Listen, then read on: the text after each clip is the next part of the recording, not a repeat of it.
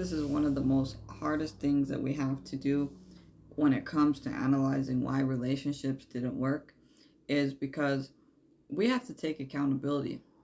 You see, the world is built on how, okay, well, we gotta be perfect in relationships.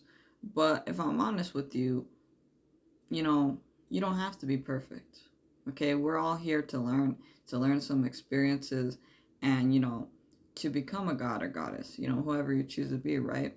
So we're here to learn these lessons, okay? So it doesn't matter what you did, okay? I know that sounds silly because you're like, what do you mean it doesn't matter? Like, it does matter. It does, but then you have to understand it doesn't, because it's in the past, okay? You have to look at what you've become now and how you've worked to better yourself. All of you people that watch me, you've grown so much, and it's very beautiful. So you've grown like a flower, beautiful lotus flower, sweetie.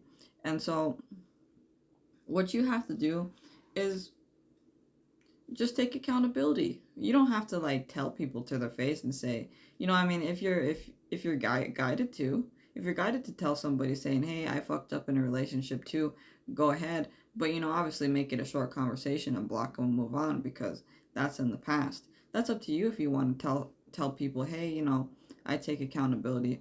My wife's exes did that, and that's really good. I appreciate that that they did that, because what it is that shows that you're being true. And well, one of them said sorry because something was happening in their life. You should still say sorry either way. But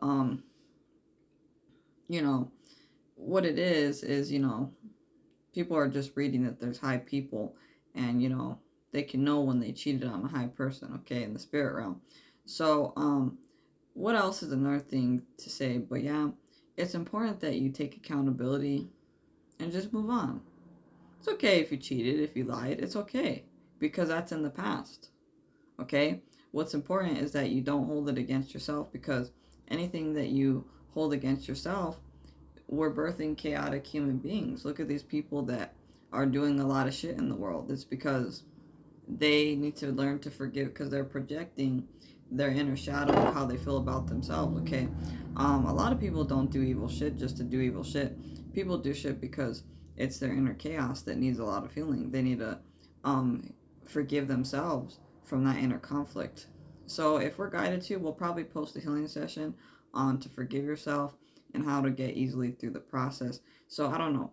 I think we'll be okay with the toxic relationship, like the healthy love session that we posted. But yeah, other than that, yeah, it's just important that you take accountability and move forward.